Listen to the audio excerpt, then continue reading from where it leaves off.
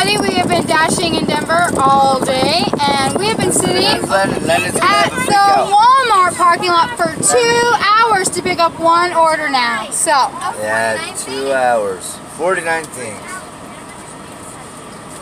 Oh, in Denver, what a peach, what a wonderful place. Denver has to be the most ignorant place so far we visited.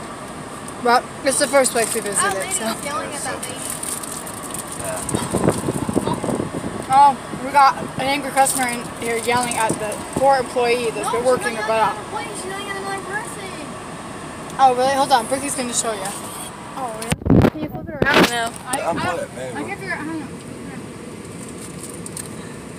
Let me give you this. Lenny, say hi. Hi. Hi.